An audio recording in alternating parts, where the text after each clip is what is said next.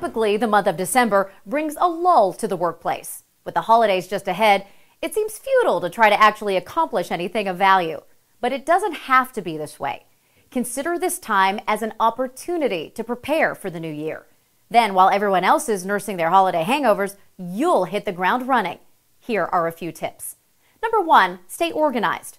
With all of the extra obligations during the holidays, organization is more vital than ever. Ease your mind by writing down a schedule for your non-work related tasks.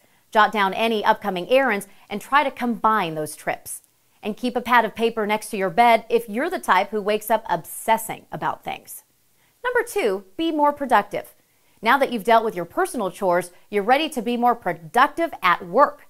Let's start with a task that seems impossible during the hectic, busy season. Clean out your email inbox.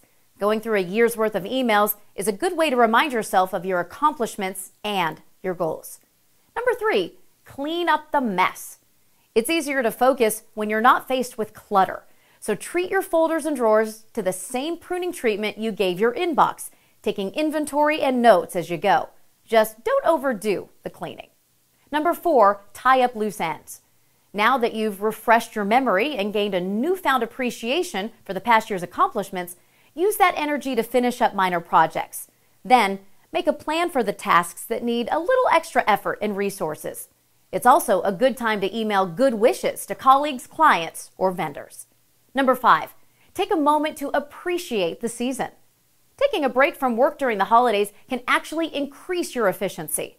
Whether you use the time to eat a healthy meal, take a walk, chat with a friend, or contemplate the bigger picture, use this time to exhale, smile, and enjoy the moment. Now, when you come back to the office in early January, you won't be worrying if you overdid it at the office party or dreading any loose ends you left behind.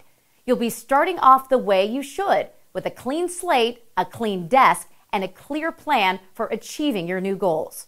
I'm Renee Kohn for the Job Channel Network.